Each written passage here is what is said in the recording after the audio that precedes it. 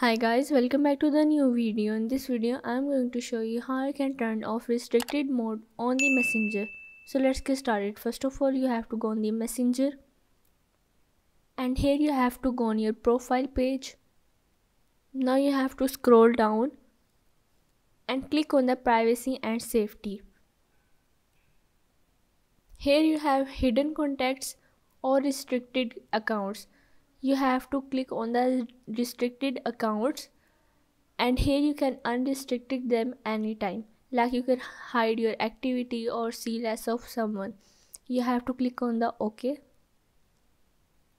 Here you have to click on the contact button. Now you have to search that ID which you want to unrestrict. Here I am restricting an account.